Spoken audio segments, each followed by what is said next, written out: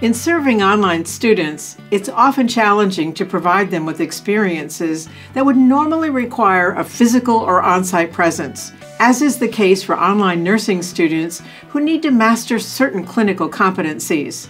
So in looking for solutions, Duke University's School of Nursing is using Telepresence robots as an instructional tool for advanced practice nursing students to engage them from a distance in high-fidelity, lifelike clinical simulations.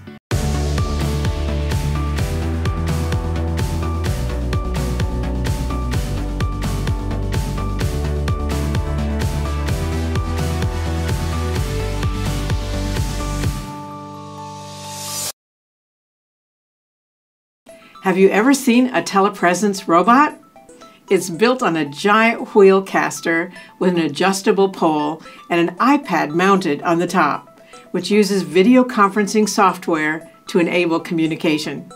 Students can then remotely control their device using their tablets, computers, or smartphones, maneuvering it around the room while panning or tilting the iPad screen in basically any direction. Manufactured by California-based Double Robotics, these amazing digital devices pave the way for students in Duke's fully online Master of Science in Nursing program to work remotely with students in the university's campus-based Accelerated Bachelor of Science in Nursing program. And believe me, it's a win-win on both sides. By creating a virtual physical presence, Telepresence robots enable these online graduate students to develop their coaching, problem-solving, and communication skills as they provide quality clinical guidance in patient care to undergraduate nursing students.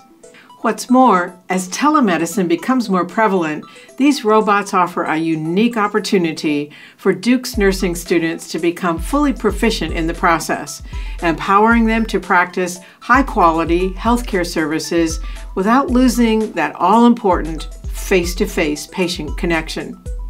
This very creative, hybrid teaching approach has received accolades from Duke University students and faculty alike, while also capturing the 2015 Biata Award for Technological Innovation in Healthcare Education, an honor that Drexel University's own College of Nursing and Health Professions is proud to facilitate.